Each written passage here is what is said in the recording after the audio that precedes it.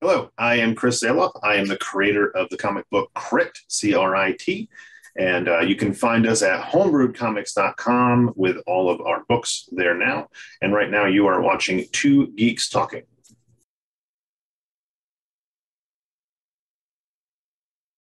Good morning, afternoon, evening, everyone. Two Geeks Talking is an entertainment industry interview show where we interview the creative people from the comic, film, TV, movie, and video game industries. And of course, I'm your host, Kurt Sasso. We're joined today by a very talented comic creator. I've just seen his work. He's a reference from, of course, Jeff Haas, who was on the show a couple of weeks back, and he's a longtime friend of the show as well, too. So he suggested Chris come on the show. We're joined today by the ever-talented Chris Sahloff. How are you doing today? Good, how are you? Good. Did I get your last name right? You did. That's the first. Okay. I get need to buy a lottery ticket then.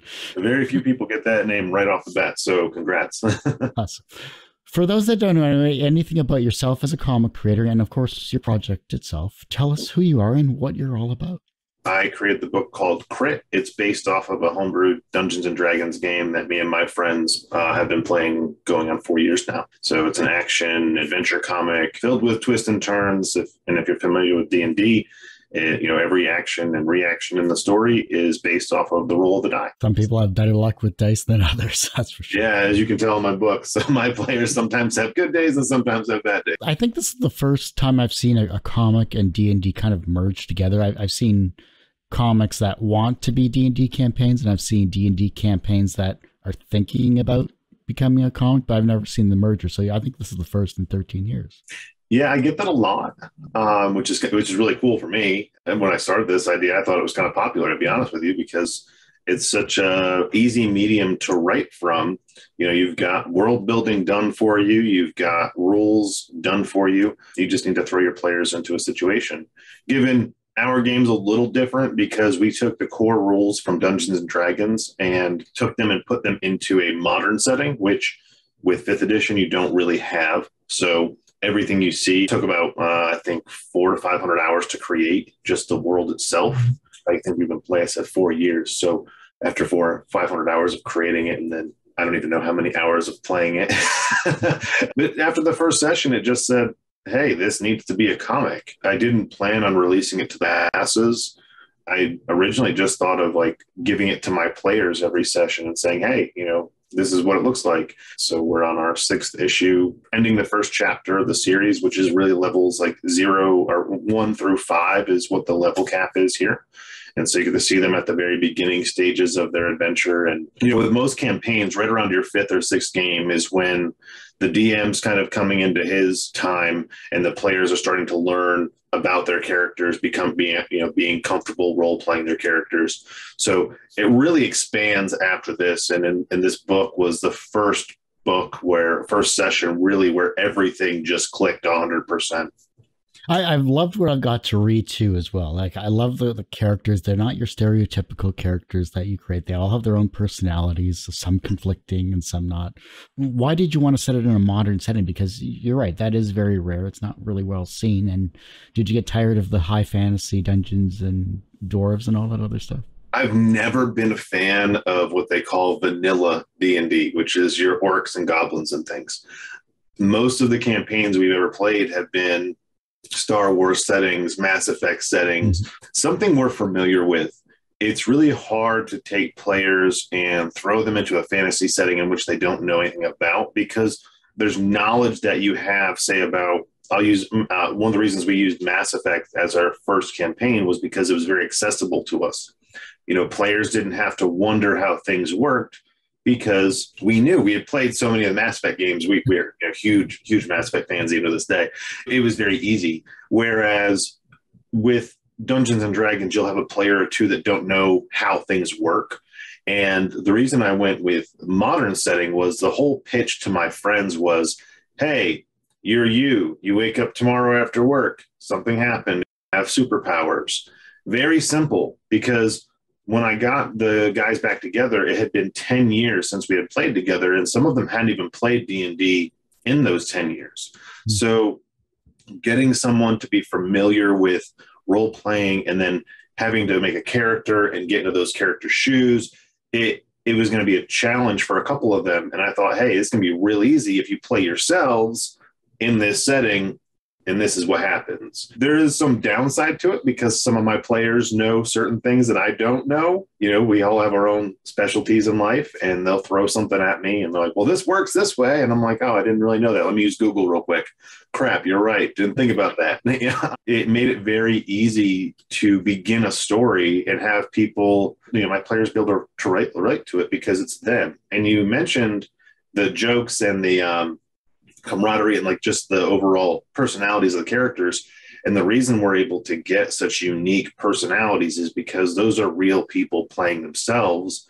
We're not having to write the characters. You're not having to develop these characters because they've been doing it for between 30 and 40 years. They've been alive. So they know how they would react. They know things they would say. And I have it recorded, so they can't argue with me. The best character you can always create is one that you know yourself. So Exactly. then looking at yourself as a creative person, give us a bit of a background about yourself creatively, because I love the art style. I love everything that you're putting together. And obviously your D&D campaign is written itself. But as a creative person, how did you come about your creativity? So I never thought I'd be a comic creator.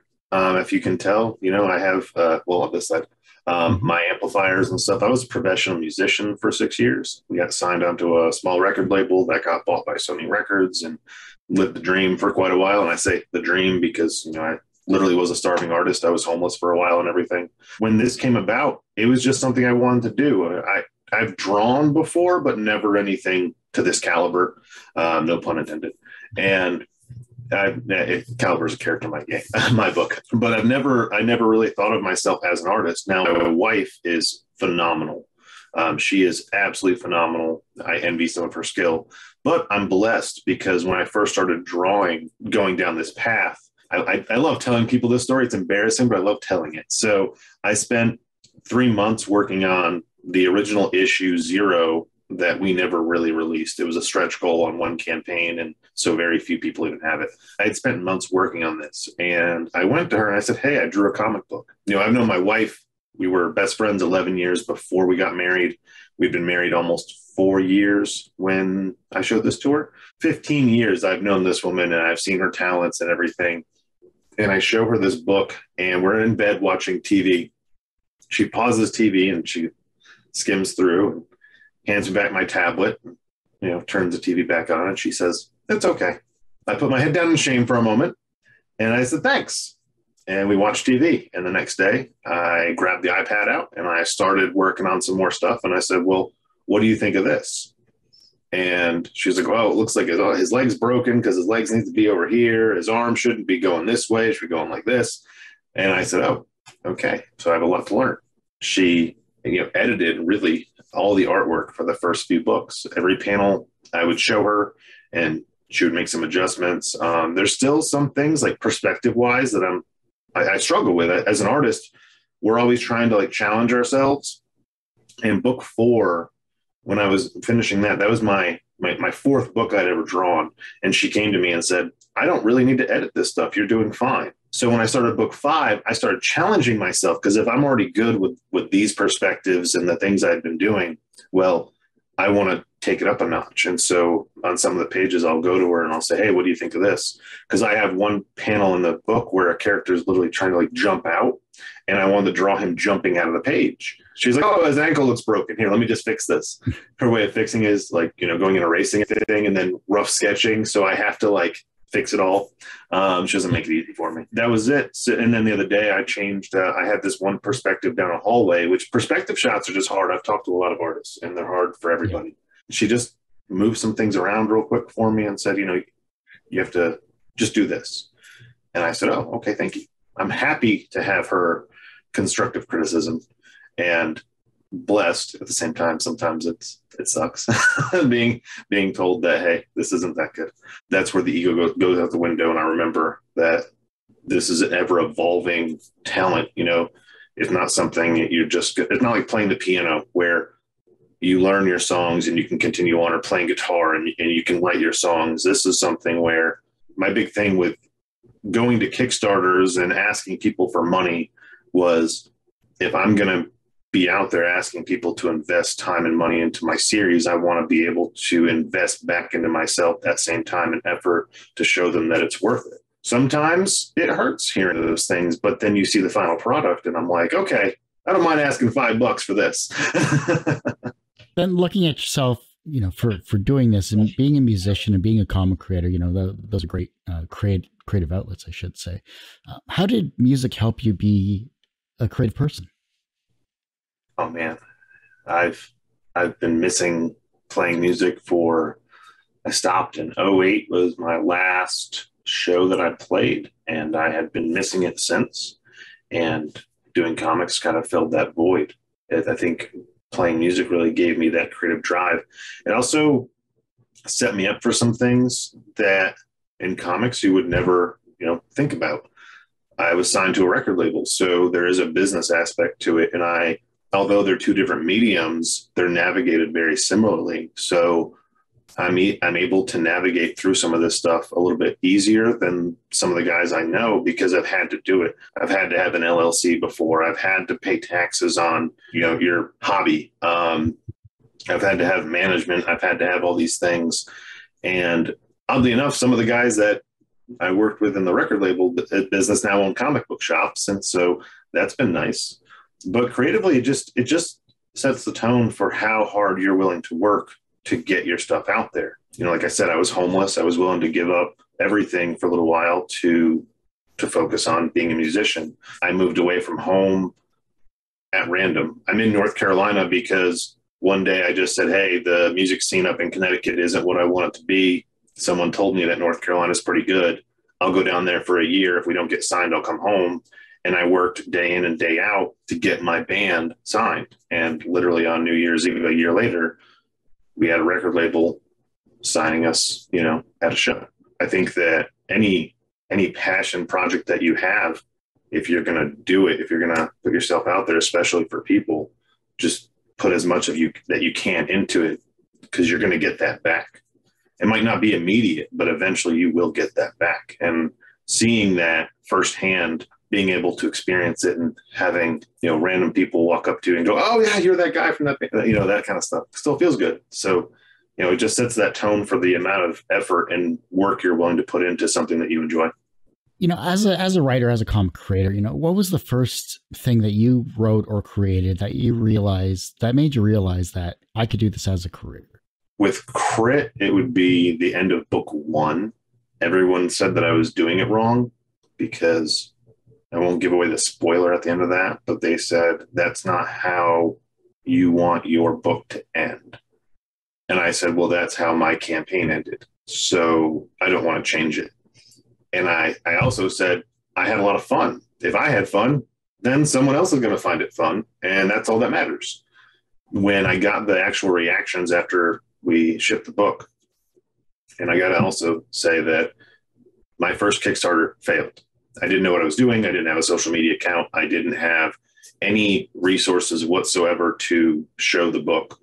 I needed $500 to pay a colorist, and I asked for $1,500 just because market research said ask for $1,500. That everything I said, everything I read said you want to ask for like $1,500. I did the math over and over again for everything that I needed, and they were like, "Well, you want to ask? You have taxes that come out. You have this and that." And everybody said $1,500. I said, "Okay, cool. We'll ask for $1,500." How Kickstarter was pitched to me to begin with was, you put your project on there and people throw money at it. Verbatim how it was said to me. And I had no clue what it was. I said, well, hey, we'll try it. It fell flat. A buddy of mine reached out and said, hey, I see that you're doing comics now. Yes. He's like, well, everything you do, you put everything into. So how much money do you need? And I told him. And he's like, well, I'm sitting on a private jet right now, and I will just send you the money you need. And he sends me the money. Very independently wealthy man. I used that money to give I got the comics done. I contacted everybody that was on the Kickstarter, and I said, hey, I had somebody invest in the book. So here's a free copy. I don't need your money. Somebody else paid for it. Thank you for believing in my project. The reactions I got once the book's gotten their hands really solidified that I should be doing this, because I got awesome feedback. And mind you, I had just come off a book where my wife looked at me and said, it's okay, right? I was nervous because my art at the time, when, book one, you're seeing me at my most raw potential. Any creative person will tell you that's tough. That is very tough to put yourself out there like that, knowing that, you're not as good as Jim Lee, right? Or you're not as good as these other artists that you see even on Instagram. And I'm like, well, I'm not like those guys, but hey, my story's awesome. And I know that a good story can carry okay art, but okay art can carry a bad story. And I had that much faith in my story. And it came back to me and it said, yeah, people like it. And I said, okay, well, if they like this, well, then just wait till you see the next book when I take it up a notch in the art. And then book 3 and book 4, every book you're going to get a better version of me. And that's what really set the tone for me. And that's what really motivated me, was getting that feedback. We did a live YouTube recently with all the creators. It's really hard to get them because even one of them didn't even want his face on there. He's not a very social person, which is why D&D is great for some of us, right? It's a good outlet. And we're on there and they were like, well, we've known Chris a long time. And, even without the Kickstarters and all that stuff, he'd probably shove this stuff down your throat. I like to stress to people that creating comics isn't a career for me right now. And that's something I learned, when you're a struggling musician, you learn playing the VFWs and the basements and all these things. You don't play those to make money. You play them to get your stuff out. And eventually, the more you do the free work is when you build the fan base. And then that's when you see the fruits of your labor. You have to give that stuff away for dirt cheap because you're a nobody in the grand scheme of things. And there are 1,000 people right now on Kickstarter with superhero comic books. What makes C.R.I.T different? Well, I'll tell you what makes C.R.I.T different is I'm not in it to do anything else but get what I think is an awesome story out to people. It's literally my friends being stupid at a table for 6 hours a month. And that's what makes us different. Isn't that I have a writing team and I have this extraordinary background in comic books. It's that at the core of the book, it is about having fun. And the number one review that I get back every single time is your book is fun. I had somebody ask me, oh God, is that what you wanted? I had a marketing guy that I fired recently after this. He goes, the guy didn't really say a lot of great things about your art. And he said, your book was just fun. I'm like, isn't that what it's about? And I know my artwork isn't that great. My artwork is better every book. It's why I don't draw my own tattoos. It's why I don't do these things. It's because I know tomorrow is going to be better than today. At the end of the day, I know that my art, I picked up books at comic book shops from Marvel, and I know my art, can contend with some of those guys. So I'm not saying I'm the best. I'm just saying, hey, the story is fun, and that's what it's about. And he didn't understand that. And I think that is what we want. I just want people to read the book and say, that's fun. Because there's so many things in life, like you read a superhero book, you read a vigilante book, you read different things, and they dive hard into some realism thing, or they dive hard into some dark story or some drama or whatever it is. And while we have some of those aspects, we're still throwing out pop culture references every 5 seconds. We're shooting guns because, hey, we can, and we're having fun. And the whole point in D&D is to escape. The reason we got together every month was to escape the mundane lives that we had created over 10 years. The reason we stopped playing D&D 10 years ago was because careers, family, life happened. And yes, being a dad and a husband and have a career is great, but sometimes it's really good to escape. And that's what C.R.I.T is our escape. So you're not going to be hit heavy-handed with anything that, might bring you down on your normal day. It's not going to be in our comic book. It's not going to be this punch in the gut every once in a while. It's going to be what, at the end of the day, when I say what I want this to be for other people is I want to be, like what Star Wars was to me as a kid was this awesome escape into this world where anything could happen. And just knowing that this is Dungeons and Dragons gives you the hope that anything can happen, right? The big overarching goal for us is once C.R.I.T is finished, we have a plan for 40 books. It was 36. We just upped it to 40 because they wanted to play a little longer. But this end of C.R.I.T, we want to set this up to create a world now, a completely changed version of the world we live in now. It is a mix of modern world with Dungeons and Dragons. So you have, monsters and things in this new setting. And I want to give that to people to create their own campaigns and their own stories, and then submit those to us. And then we can play with those, and maybe they exist in our world, just like what, George Lucas did with Star Wars. A lot of those books and a lot of those things like fan fiction, people would submit to him and he would say, oh, this is cool, I'm going to make this canon. And I think that's what we want to do eventually, is be able to open up our world to people to have fun in, because it's fun for us. So therefore it is going to be fun for someone else. It's at its core, it's just fun. Seeing as this is like a live action version of D&D turned into a comic book, what did you have to edit out of the book? Because I'm sure there are some stories that quite literally couldn't make it into the book. We have a comic strip that I've started getting some people in on, which is called Caliber's Corner. And if you read the book, you can understand why Caliber gets edited heavily. Especially in the very beginning, he was a murder hobo. And if you play D&D, you know what a murder hobo is. He just wanted to kill everything. I had to edit a lot of the murder out of the book because originally it was going to be there. The language and everything was going to be there. We were going to be cussing like we normally do. But one of our players said, hey, I want my kid to be able to read this. I was like, well, your kid, she can watch My Hero Academia, right? And that has a little bit of language, a little bit of violence, right? Well, I'd say a lot of violence because it's a bunch of people beating each other up. He said, yeah, but we don't have some guy just blowing somebody's head off, right? And screaming the F word 5 times. I said, okay, fair enough. So I like to keep it at that TV 14 rating. Like if I wouldn't let my daughter watch this, then we're going to edit it. What we found is it really doesn't hurt the story at all, taking out some violence and language, because it's not like Punisher, right? You take the violence and everything out of Punisher and you really kind of lose the core of what Punisher is. He's brutal. We can show brutality without showing that brutality, if that makes any sense. It's not going to hurt to walk into a room and see some guys down on the ground, some blood, right? That happens in cartoons. That happens everywhere in cartoons now. You don't have to show Caliber or Bones going in there and just slamming these guys around and body slaying them into the ground. We can have the character walk in and that scene be there. We don't have to show it. And we balance the show and the tell a lot to kind of cover some of the choice language and choice actions that happen in the book. So Caliber's nickname in the book is Dicasso, okay? And that's because for a while, he would run around with a spray paint can, or he'd run around with a pen or a knife, and he'd carve penises into people's cars. He'd spray paint penises onto everything because that in-game was what he wanted to do. And so I created a Caliber's Corner for all of his crazy antics that are never going to make it into the book. We do them in a small little Sunday comic kind of setting. And right now I've got about 3 of them done. I've posted 2 of them.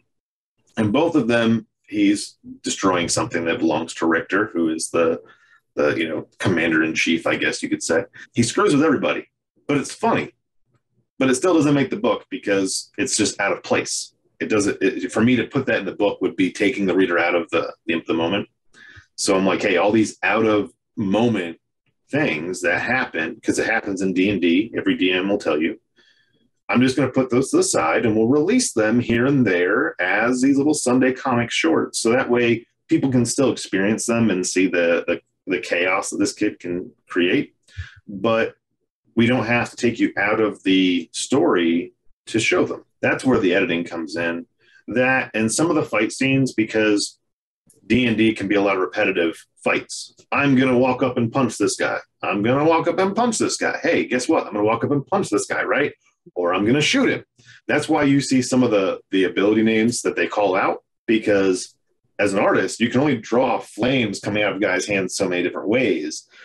And to the reader, it's like, oh, cool, he's shooting his flames in a certain way. Well, no, they're different move names because some come from the hands towards you, some are a straight line, there's different move names and they react differently. Yes, he's doing arguably the same basic thing of shooting hands out of his fire out of his hands, but he's doing it in different ways. And so that's why I'll have him call a move out. It's very anime to do, which is fine. It exists, so it makes sense. It's like, wow. And they they're very self-aware. So Caliber makes fun of them all the time. I'm like, you guys are just calling your moves out still? Like, what is this? And that's how I handle a lot of the stuff that needs to be edited is I either make fun of it, right?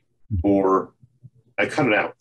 We don't need to have every punch. We don't need to have every gang member getting beat up because it's redundant. We've seen it 100 times. I could draw 500 different ways and you've seen it. The fighting doesn't make the characters, right? Again, I'll lean on Punisher for a moment. Showing Punisher, going down on one knee and shooting a guy 3 times and then double tapping and then grabbing his shotgun and blowing another guy away. Like those moments for a character like Punisher make sense because they're showing, again, his brutality in combat. You don't have to know how brutal my guys are. They're going to beat up the bad guys. They're going to probably win low-level fights pretty easily. I just want to show it. We're going to move on because that moment between the fight scenes is where all the character development happens, where you get to see them banter and talk about looting the dead bodies. And, oh, God, the boss is going to be mad because you killed that guy. Like, we're not supposed to kill people. We're supposed to be these vigilantes or these heroes that the company wants to market. That's what I lean on. I don't lean on the fight scenes. And you could easily get caught up in it.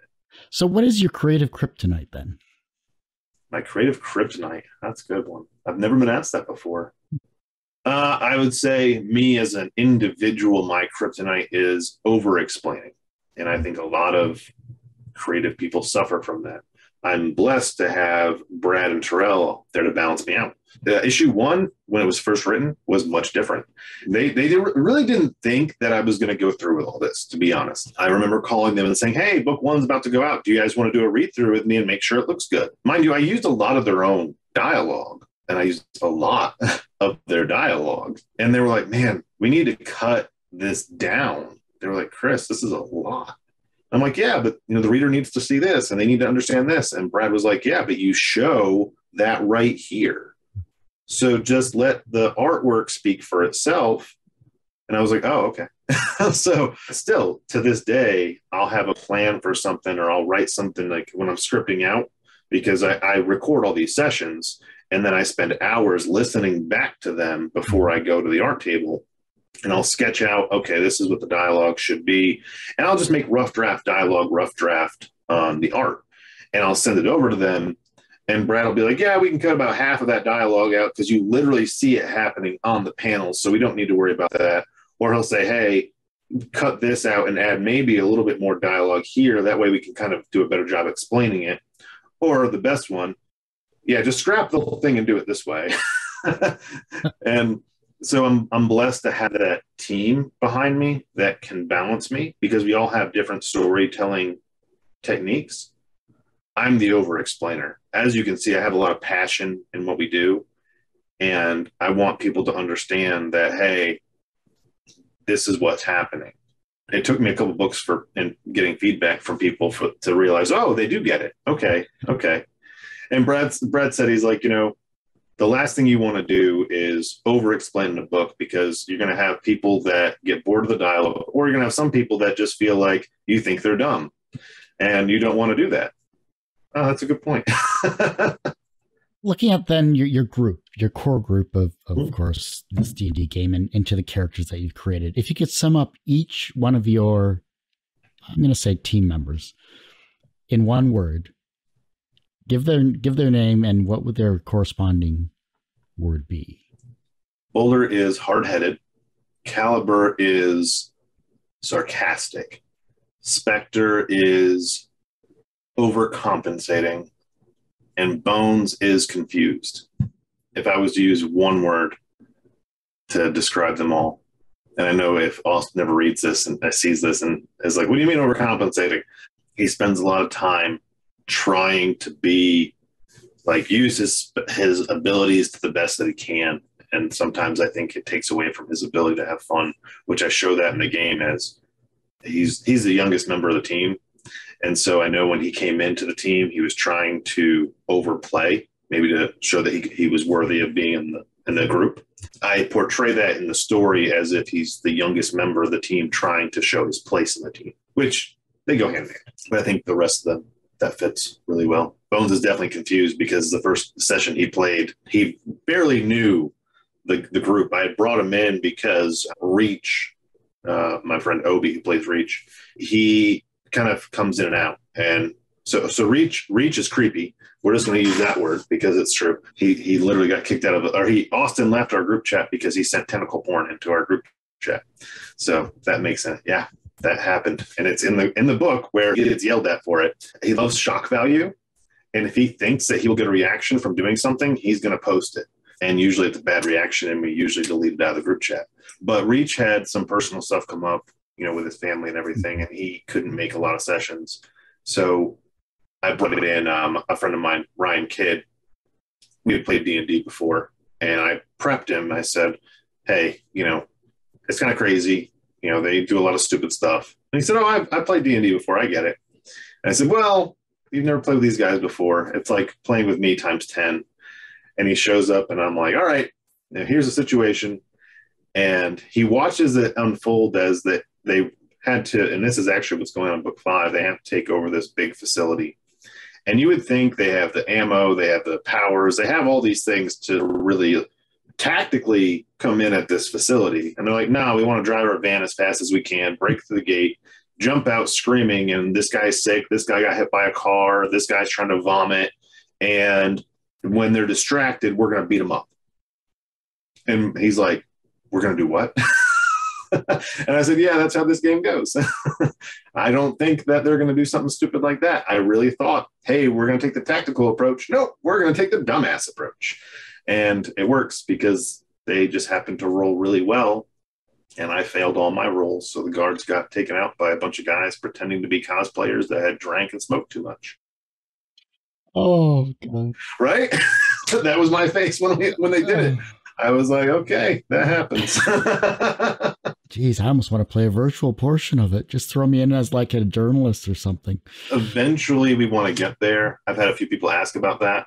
And I've brought it to the guys a couple times. The hesitancy comes from that is our time, and it's a very vulnerable time for us as it is because some of them aren't used to role playing, and we're so far into our story that they really are role playing these characters now. They're not playing themselves as much. Yes, it's based on their decisions, but like especially I'll use Boulder as an example.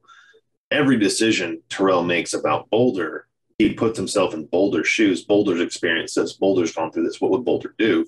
And I've had to even sometimes bring him back a notch and be like, Terrell, remember, you are Boulder. He goes, yeah, but I'm not the guy that watched a freaking kaiju come out of the water and attack my team.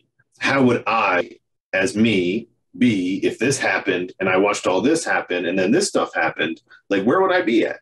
And so he really puts himself in those shoes. And I think that can be hard to put yourself there when you have a stranger watching you. I commend LARPing and those things because people that go out there and just meet up with strangers and they put themselves in these role-playing situations, I envy them because I could not do it. I want to do it one day just to see what it's like. My wife and I really want to go like LARPing just because. And I told her we want to be like, I want to show up as sci-fi characters, be from the future and use guns and murder everybody. And she said, no, I couldn't do that.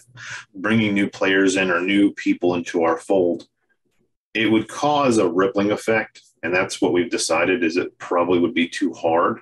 Now, once Crit is done and we're able to kind of DM or just make an appearance into something that's a little different than being the pinnacle characters and then somebody else watching.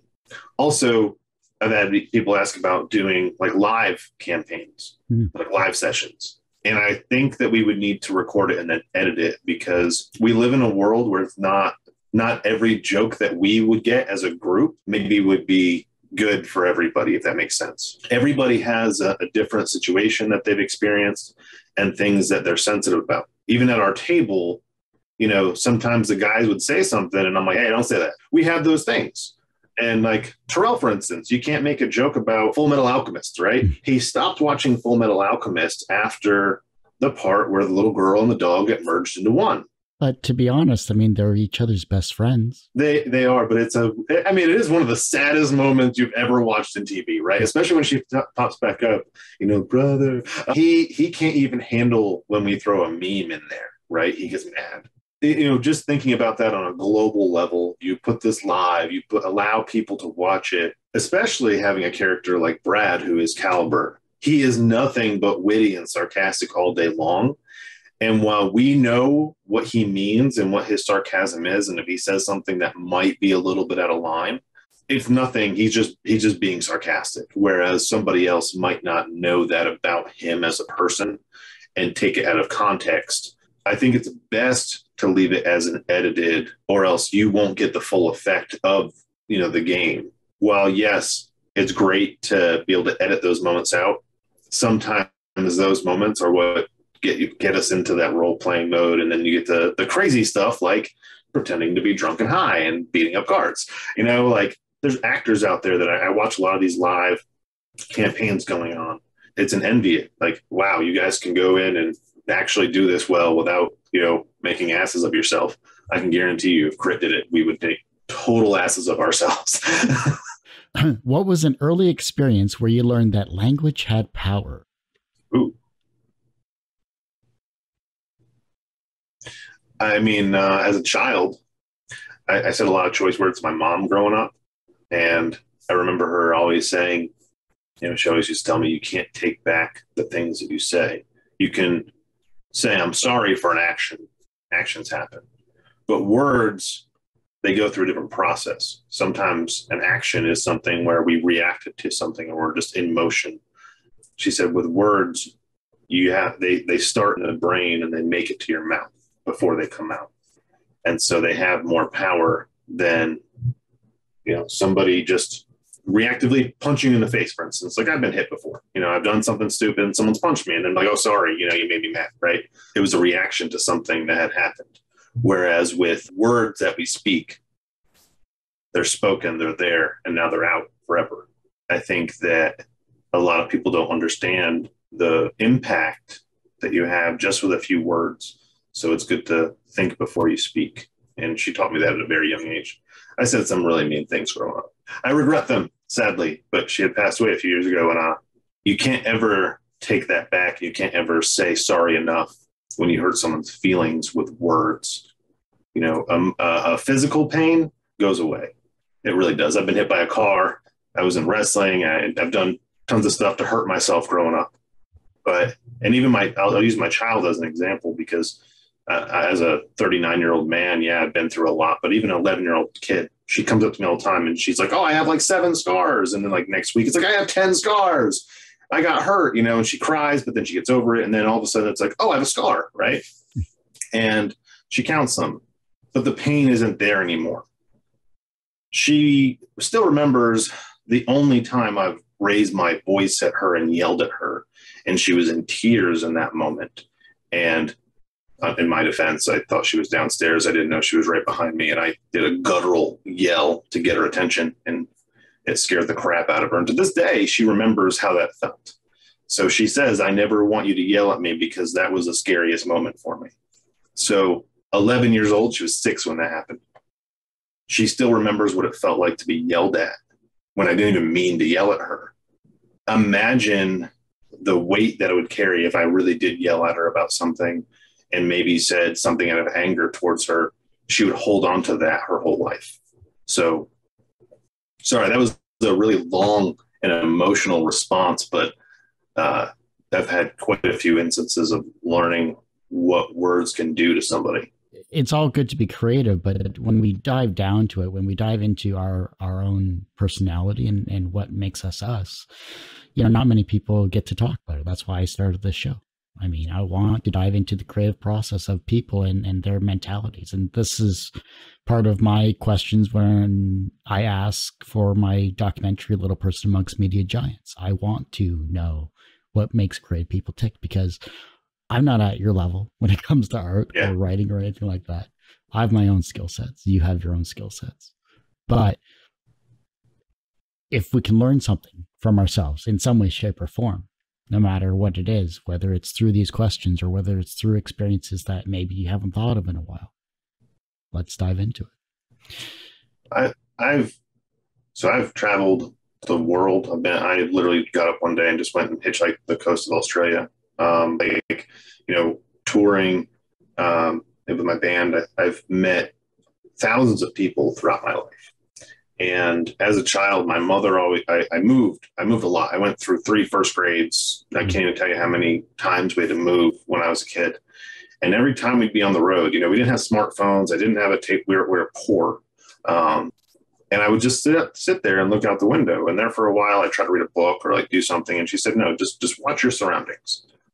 And I said, well, what do you mean boring? It's the same tree over and over again. And she said, yeah, but there's always something different about every tree.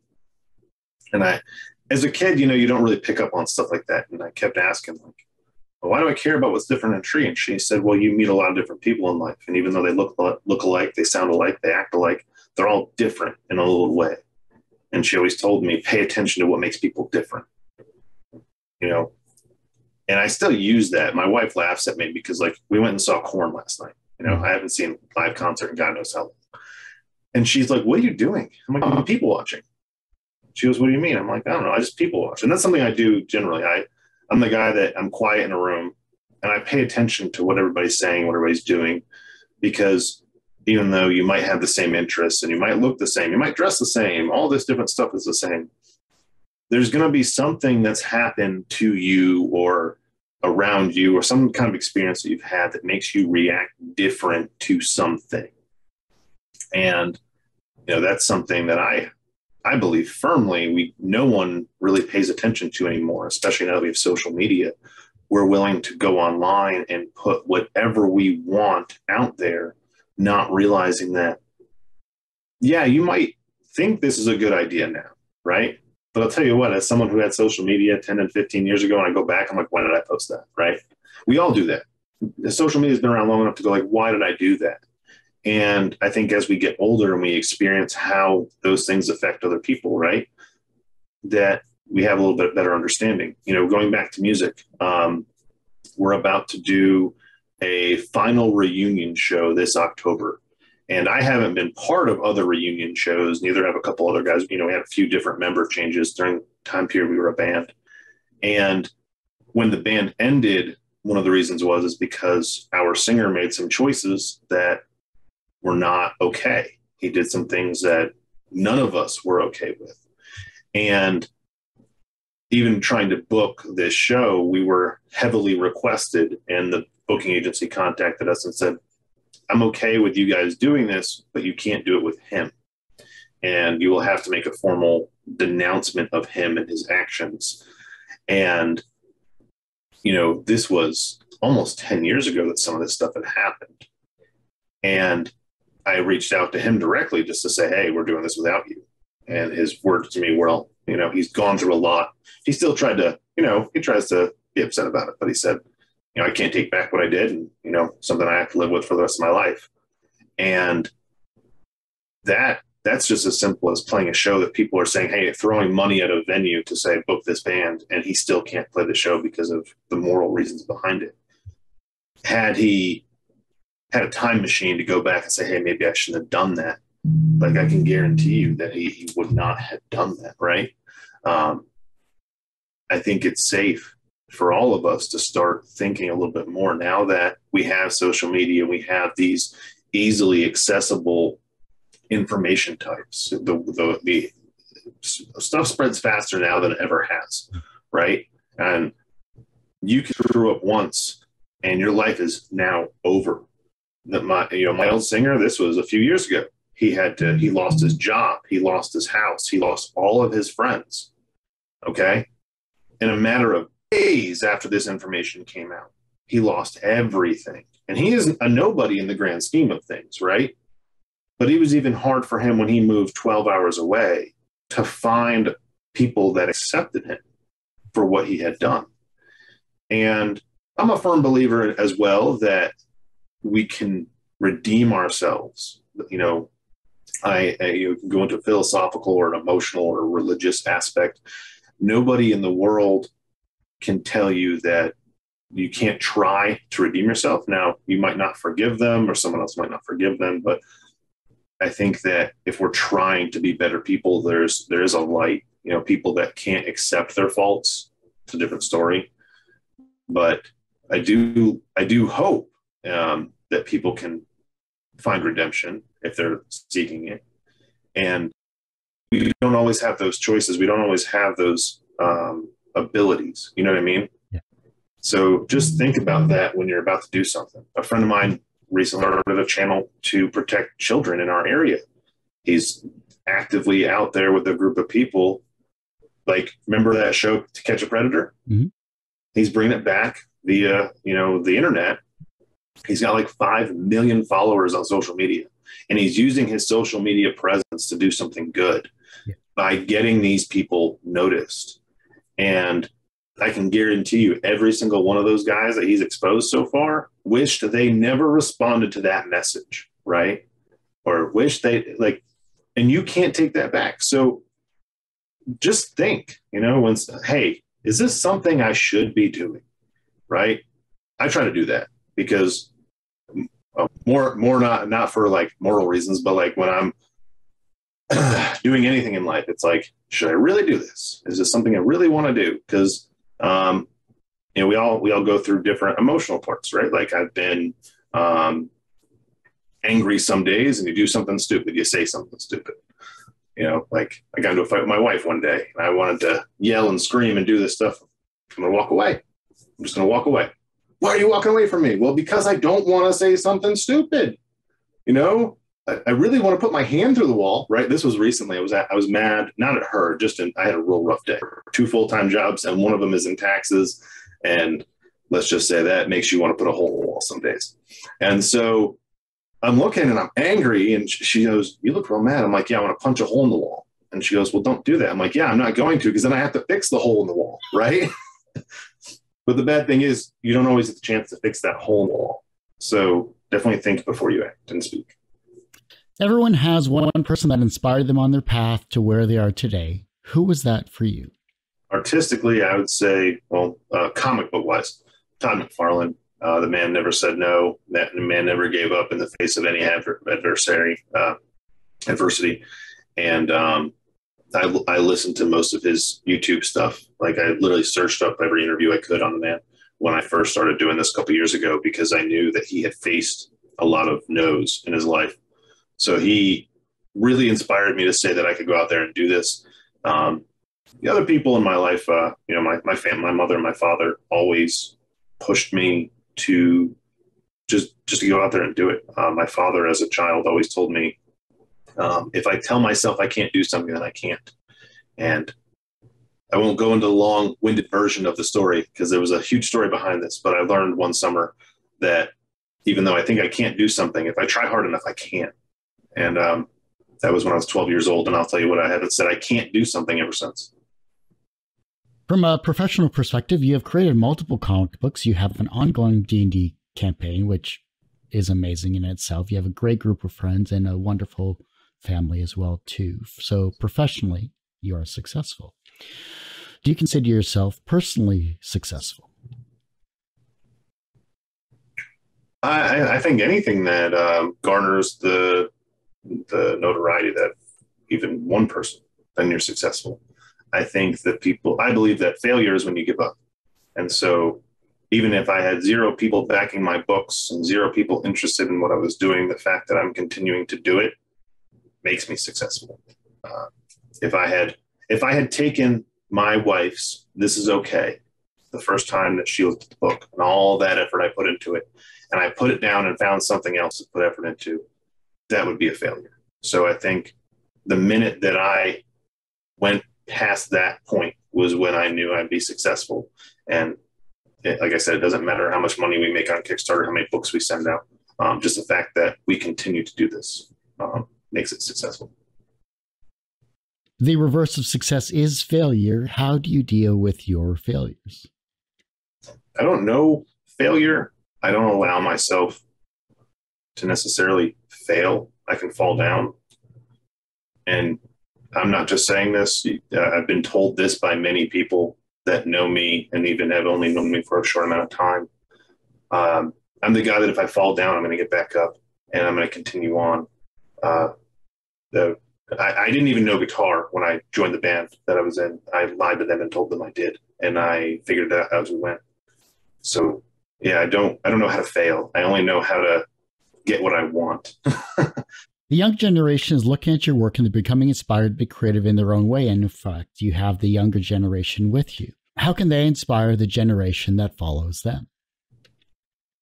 Just continue to do what they love and be passionate about it, and never put down someone else that's trying to come up, because we all start somewhere. Just because maybe you've done it differently or done it better doesn't mean that somebody else is going to be able to do it differently or better than you. And just continue to be the best version of you that you can be, and hopefully that will inspire someone else to come behind you and be the best version that they can be, and continue on this world that we have called indie comics, and the indie creators of the world can be inspired by each other, and just how willing they are to accept others and help each other grow.